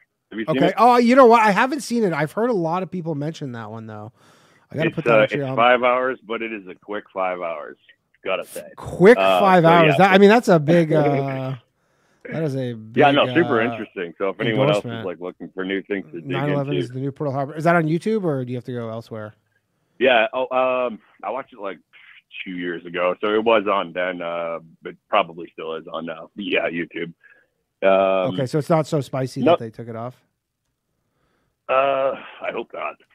But let's see the new Pearl Harbor documentary. Oh yeah, you know what? This Massimo Mazzucco dude. This guy lives in Italy. Yep, actually, I was trying to get him on the show. That would be amazing. But he it was like I couldn't find any like English it's all in Italian. I was just gonna say, does he speak English? I don't think so. I don't think he speaks English. Yeah, I watched. I watched a little bit of this, but he doesn't speak English. You could have like a Tucker Carlson style interview with a translator. Yeah, but I found it so odd that he was doing this 9/11 documentary, and you're like, he doesn't live here and he doesn't speak English. Yeah, right. It seems like an odd fascination for somebody that doesn't speak English. Secondly, another thing that crossed my mind was you were talking about that stolen car. With the AirTag. My thing is, I'm wondering if you've got any sort of like input on, or anybody listening, whatever. If I have heard, and you guys would know more, it's easier to sort of hack into something if like you're on Bluetooth. And I'm wondering if like, is there any correlation between that and like getting rid of the headphone jack? Where it kind of essentially like forces you to be on Bluetooth most of the time, kind of putting everybody on Bluetooth mode, essentially. I don't think so. I mean, the only thing I would say is most people, even who have the headphone jack iPhones, because most people like don't know any better, and like Bluetooth just is on by default. Now maybe there's something about Bluetooth always being on, but like my Bluetooth isn't on by default. Like if I'm trying to save my battery, I will turn it off, but most people don't do that. But most people are kind of like sort of just leave it on default. I'm wondering they leave it on. Kind of like, I've never heard anything, but maybe if somebody knows, they can call into the after show and let us know. But I haven't heard anything to that extent where like there's anything nefarious about Bluetooth. Yeah. I wish I had as much information as all these. I wish I knew. I'm sorry. Cool shit. Yeah, no, I'm just wondering. Yeah. Shot in the dark there. My last question is, I'm a musician, and I learned a long time ago that like the way the music industry is sort of structured is you're like, you can in the eyes of the law, you can get paid as a musician or an artist a songwriter. Yeah. One's the one that actually performs the music, and one is the person that writes the music. And although it's the same person, like in reality, in the eyes of the law, it's two different people. Comedy's the same, actually.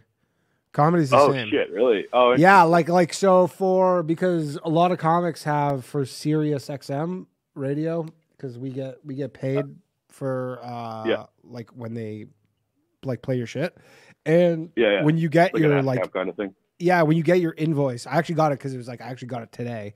And when you get your invoice from them, it has you as the artist and the producer, has you as both. Yeah. Oh, I see. Yeah. A lot of parallels with comedy and music, actually. Yeah, that's interesting. So I was wondering if you thought maybe there's any merit to the idea that like going from UFO to like AUP or whatever it's called today, if there's any sort of like kind of like legal sleight of hand. Because I've noticed a lot more coming out about UFOs or whatever you want to call them, although they're the same thing. They're calling them different names. If there's like anything in that vein, or maybe any listeners that I don't know, just maybe to just jog folks' mind or something. But I always wondered, like, oh, okay, everything else is coming out now. Is that just because they like gave it a new definition in the eyes of the law? I'm not sure. I think like the popularity of that stuff kind of just ebbs and flows a bit. Like people just get more into it, and then maybe it's just, people are more into it, and so it just gets more coverage, and then it goes away. Yeah, definitely. Yeah, but I don't know, to be honest. I'm not sure. Yep. Sweet. All right. Yeah. All right. Shot in the dark, but I'd like to throw that out there. Thank you, Danny. Thanks for calling in, man. Love the show. Appreciate it. Thanks, man. All right, cool. Bye. All right. This has been the final Tuesday low value mail ever. Thank you very much, everybody, for joining me on all these Tuesday nights. Next week, we will be Monday night, 9 p.m. Tomorrow night, we got a new episode of The Bathhouse, 10:30 p.m. And then next week, it is at Tuesdays going forward at 9 p.m. And that'll allow me to give you more sweet, sweet Bathhouse action. And as I was saying that, I just thought, man, that sounds gay. But I already said it. Join me in the after show, if you will. It's a fun time. We watch videos. It's very different from this. I'm going to post... where's the link for you here? I was spamming the link before. I should probably have pinned it, but I didn't. And now I'm panicking. Don't let them see you panic, Danny. There you go. That's the link right there. Check it out.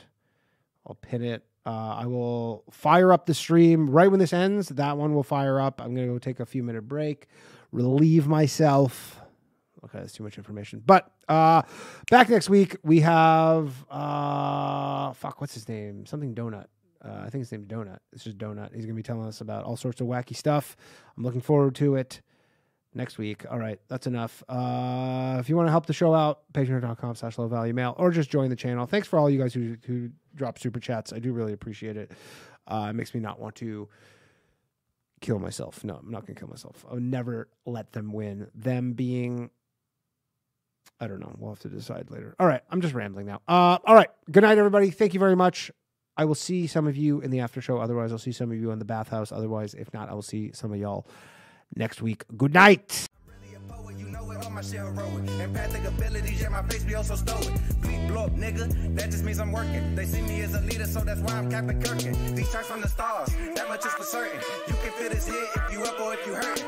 I'm raising my stock, not talking my feet in some Birkin. Number Johnny 5 got a fucking short circuit. Bring the track to life when I spit phenomenal.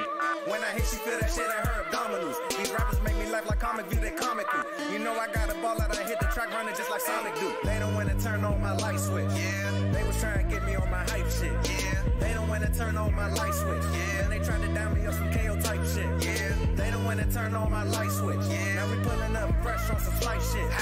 They don't wanna turn on my light switch. Yeah, they don't wanna turn on my light switch. They don't wanna turn on my light switch. Yeah, they was trying to get me on my hype shit. Yeah, they don't wanna turn on my light switch. Yeah, and they tried to down me on some KO type shit. Yeah, they don't wanna turn on my light switch.